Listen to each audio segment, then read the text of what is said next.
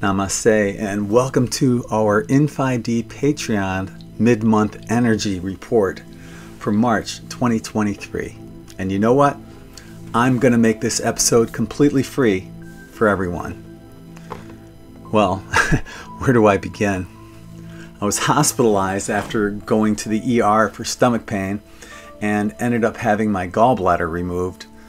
The doctor who did this surgery placed a faulty JP drain in me that wasn't suctioning out the discharge from the operation, which made the pain worse than what it was before I went to the hospital. My nurse practitioner, however, looked at the device and was the one who noticed that it was faulty. My surgeon was in the room and denied any fault by saying the tubes were clogged, not broken.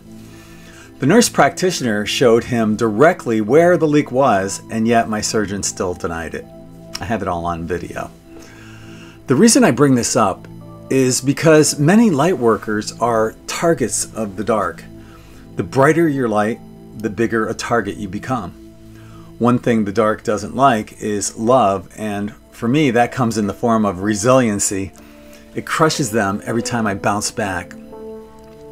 Now, speaking of light and energy, one of my hospital roommates, Ron, told me, "There's something different about you, Greg. You're destined for fame, and I can see you taking off in the future." You know, I didn't expect that from him, but it's not the first time I've heard of it. Matter of fact, when I was being transported to the surgery that drained the infection out of my body, there was a hospital technician, Dutch, who transported me from the hospital room to my surgery room.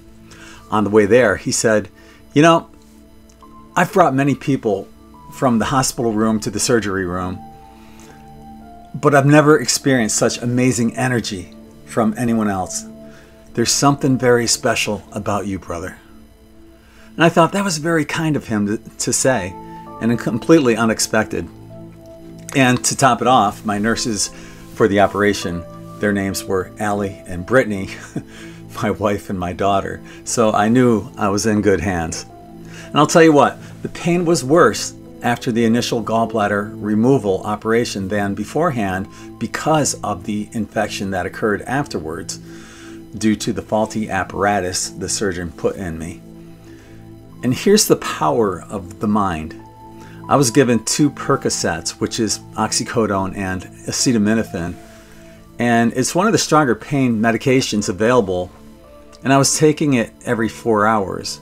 I was starting to feel nauseous and saw that as a sign of opiate withdrawal, so I decided to stop taking the medication and tried meditating it away. Now, at the time, my pain level was a 9 out of 10, but after meditating throughout the day, it dropped to a 3 out of 10, and I'm sure that just wasn't me.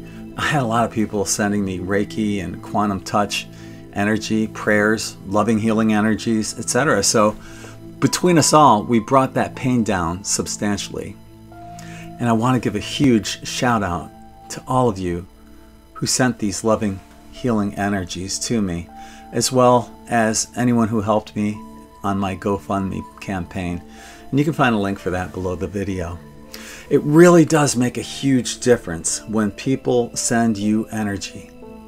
You can tangibly feel it as an empath, and I'm just so grateful for all of you and your support. I love you all. But you know, the bottom line to this is to stay positive even in the face of despair. The dark hates it and has no defense for resiliency and love. Let's move on to a different topic. Did you guys see the Global Consciousness Project yesterday? Let's check it out. So this is a real-time data analysis of the Global Consciousness Project. It collects data each minute and runs statistics on the stream of random numbers generated by the project. This analysis is run every 10 minutes behind the generation of the data. In this way, it can be seen as a real-time indicator of global consciousness coherence. But what you can't see right here, just a little over 24 hours ago, it was red. And here, I'll put the picture up right now. You can see where we had this sustained period of it being in the red. And when it's in the red, what it says, what that actually means is significantly large network variance. It suggests broadly shared coherence of thought and emotion. So what does this really mean? I drew a couple tarot cards and it showed me all I needed to know. The first card was the Three of Swords, which is heartbreak and emotional pain. The second card was the Star. And together, this shows us that there was something nefarious planned against humanity yesterday, but thanks to the off-worlders, it never happened. That brings me to what happened yesterday and how this all ties in with this month's mid-month energy report. So I'm leaving my mobile home community and was about to pull out into a busy street here in Sarasota, and I looked both ways, and as I was inching forward, I hear a man yelling at me, "Hey, you effing a-hole!" I can't really say the other words, but you know what I mean. I swear to God, I did not see him, and I felt horrible about it. I ended up turning right, but I did a quick U-turn so I could apologize to him, but he was nowhere to be found.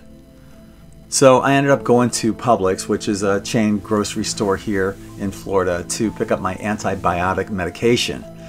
So I get out of my car, and as I was walking toward the store, this woman zips around the corner and almost hits me.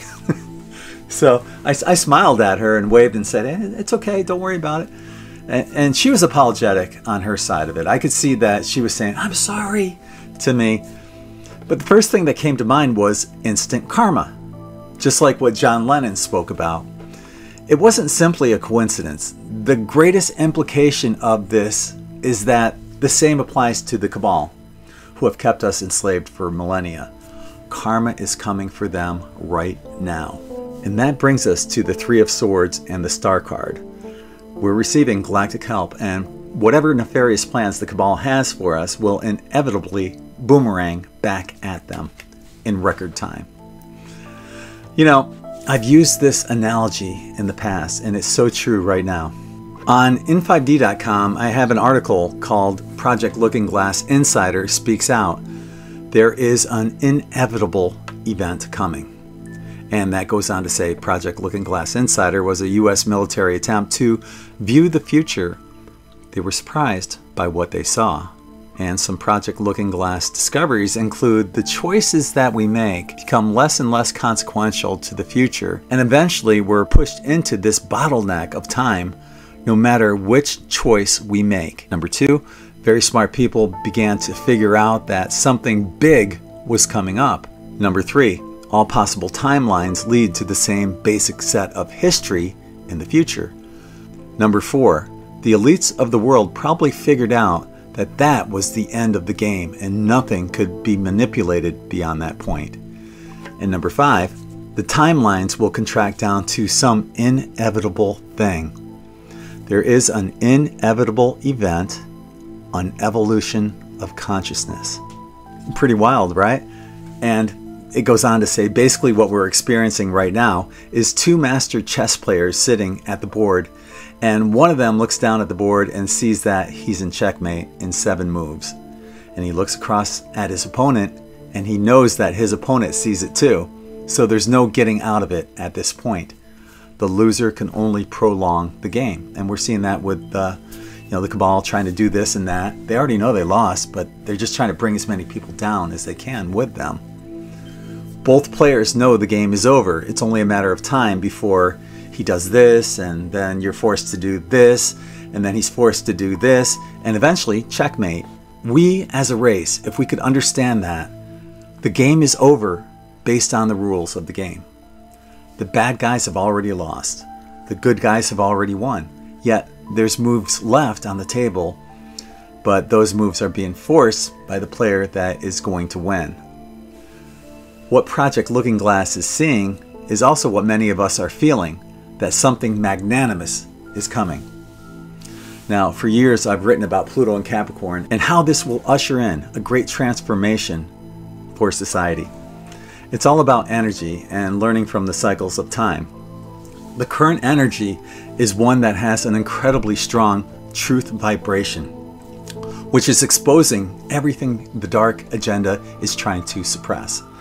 What's happening is that anything that goes against humanity's best interests is boomeranging back at them as they are being exposed almost instantaneously. The end of Pluto in Capricorn could very well be the marker that launches humanity into the Golden Age.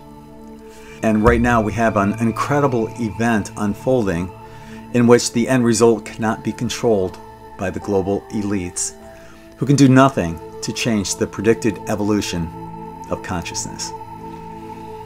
Enjoy the ride, my friends. Many haven't realized it yet, but we've already won. I'm going to wrap it up there. I'd like to thank you all for being part of our beautiful In5D Patreon family of 1111 plus, as well as to those who are watching an In5D Patreon mid-month energy report for the first time. Later on today, I'll be uploading a new guided meditation for the month for Patreon family members of 1111 plus. This one is on activating your third eye, a third eye guided meditation. So join me on patreon.com/in5d, and I'll put a link down there. That's it for now.